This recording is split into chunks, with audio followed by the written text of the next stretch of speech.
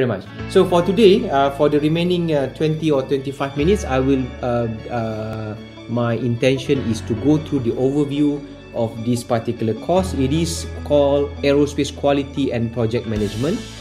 For those who graduated from Aerospace Engineering program at the bachelor level from UPM, you will be seeing that there are some similarity from what we are going to share with you in this particular course. Basically, this is a continuation subject for the aerospace industry management course that you took during your undergraduate program.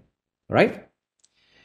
In terms of the content that I'm going to share with you, let me highlight here that the PowerPoint that I'm sharing with you now will be available later on in Putra Blast. So you can download the PowerPoint slide and you can really revise at your own pace.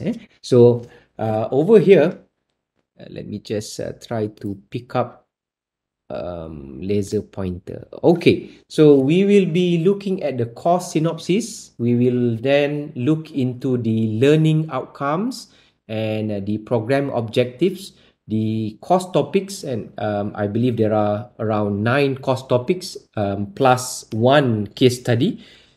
And then we will look at the assessments, what you need to do in order for you to get a good grades from this particular course, and the relevant references that we are using for this particular course.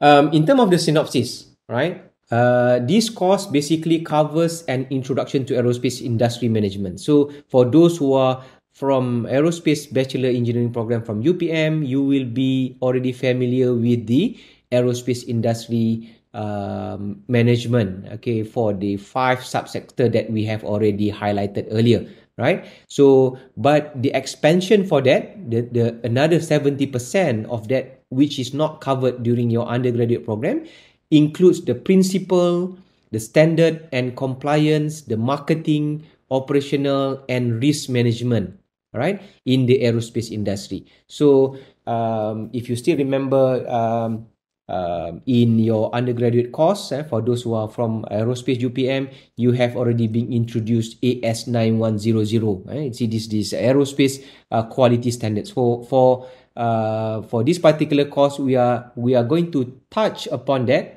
At the same time, we will introduce another one, which is ISO 3000, which is the risk management for aerospace industry.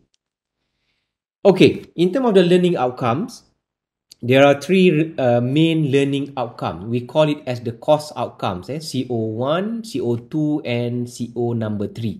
So basically, the course outcome number 1, at the end of this particular course, you should be able to assess the organization, standards, and compliance in management in the aerospace industry. So I will guide you on how you going to assess the organization standards and compliance for the companies in the aerospace industry. And then you also will be able to strategize appropriate steps for marketing, because we have a specific topic on aerospace marketing in terms of risk management in the aerospace industry. So we have steps for marketing in aerospace industry and risk management in aerospace industry. And finally, for the course outcome number 3, you should be able to describe the operation and management of supply chain in the aerospace industry. So the supply chain that we are talking about is related to the 5 main subsector that we have already highlighted earlier, in terms of the MRO supply chain, the manufacturing supply chain, the engineering design, the system integration. At the same time, we will also touch upon education and training aspect. So similarly with other courses, the course outcome for this particular course is being mapped to the master program outcome, the Master of Aerospace System Engineering Design Engineering course, the master program.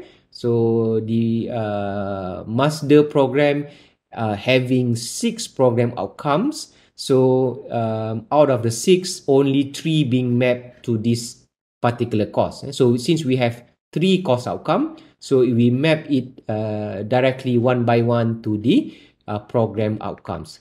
So basically, program outcome number 1, which you are able to show advancing in knowledge and continuous, and also able to develop and applying knowledge in new situation or in aerospace engineering discipline context, that we map against course outcome number 1.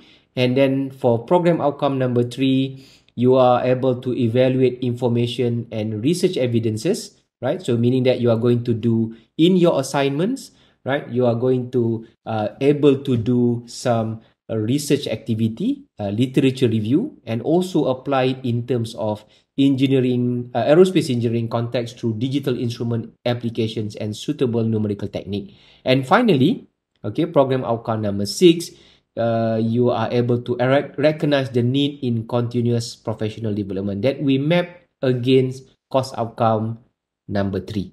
All right. So those are the course outcome and the program outcomes. So these are the course topics. We have, as I said, there are 9 course topics. At the same time, we have number 10 is actually the case study. The case study where you are going to do the assignment, right? So in terms of the first topic, we have aerospace management, we have aerospace industry. So basically, these are the 2 that are for those who are from aerospace UPM. So you find out, it is something similar that you have already gone through in your undergraduate. So we will look at aerospace management, we will look at aerospace industry, we then move into standard and compliance, okay, that are relevant to aerospace industry. And then we talk about supply chain operations and management, and we will then look into CIP, continuous process improvement, and strategy in aerospace management. And number 6, management of aerospace program. Number 7 is talking about contract management principles, and then move into aerospace marketing management before we end up our topic to look into risk management in the aerospace industry. Let us look into one by one what is being covered under aerospace management. So basically, we will explore in terms of the background of the aerospace industry in the world, at the same time aerospace industry in the region and in Malaysia. And we will also touch upon definition and classification of management in aerospace. That is topic number 1. Okay, and then topic number 2, talking about aerospace industry as a whole. So we have the 5 main subsector for aerospace: MRO, manufacturing, system integration, engineering and design, and education and training. Right. Then we move into standards and compliance in aerospace industry. Okay, these are the subtopic. We will look into the importance and benefits of the standards and norms in aerospace. We will try to look in terms of the terms and definitions, and finally looking into the primary concepts, which include aerospace effectiveness processes. So because we are talking about standards, we are talking about compliance in the aerospace industry. Then we move into supply chain operation. So what is basic production and operation management? In terms of the supply chain management, we will look into material management, production planning control, scheduling, capacity and facility planning, and finally global management and operational strategies. So for those who are already working in the industry, maybe not in aerospace industry, you will also be able to compare the supply chain operation in other subsector, in other industry, like electronics industry, other manufacturing industry. So over here we will expose to you in terms of the need of supply chain operation and management, typically in aerospace industry. To continue, right? So we have the CPI, continuous process improvement, and we will look at the methods. Example given here is lean manufacturing, Six Sigma, constraint theory, and benchmarking. This is just an example. So we will try to explore other continuous process improvement, and strategy that being used in aerospace industry management. Then we move into topic number 6, management of aerospace programs. You will be exposed in terms of program management techniques, multi-initiative strategies, and continuous improvement projects. Okay, and then we move into contract management principles.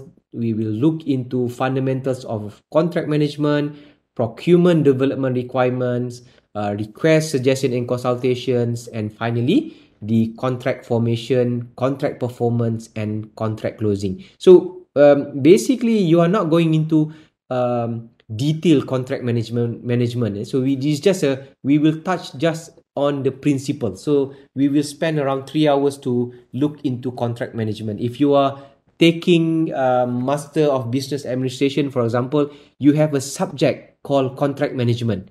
Okay, it is a 14 weeks course for contract management, but for the purpose of giving you some fundamentals, so we will touch on the principles only. How the contract management being done, especially in the case of aerospace engineering.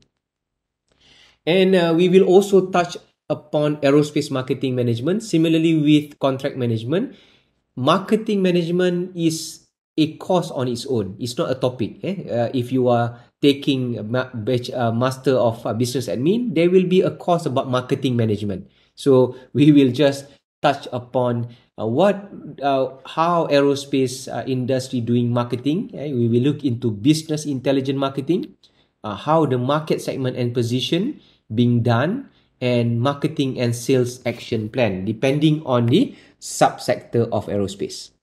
And finally, we will also look at the most important elements in this particular course, which is the risk management in the aerospace industry. We will touch upon the definition of risk, how is it being used in management system, opportunity and threats, the concept of risk management, and methods and techniques for identifying and treating risk to management system, right? So you will be introduced a tool to identify the risk management and how to create a risk management assessment. All right.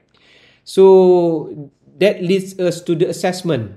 Okay. So basically the course is of course 100%. So we have the first 3 elements here are the continuous assessment. So we have tests, we have quizzes, we have assignment. So I have already devised or arranged for you to have one test. So it's not a test. So just one single test over there, and we have a few quizzes to help you to improve your marks, and assignments. So most likely there will be 2 assignment which will be individuals.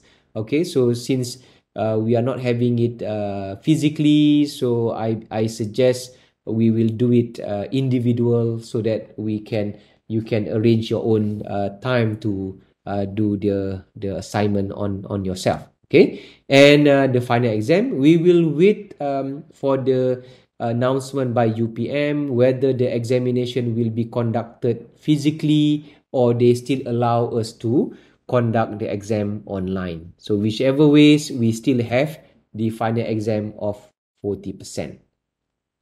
So in terms of references, most of the notes they will be provided to you. I will be providing you this aerospace blueprint. Okay,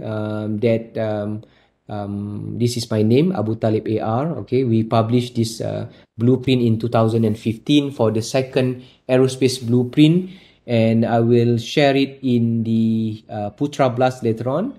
But the rest, I will try to get the ebook for you to have a look and use the material as additional references. Okay, mainly, basically, the notes will be provided to you either through my verbal lecture or through the notes that I share with you in PowerPoint.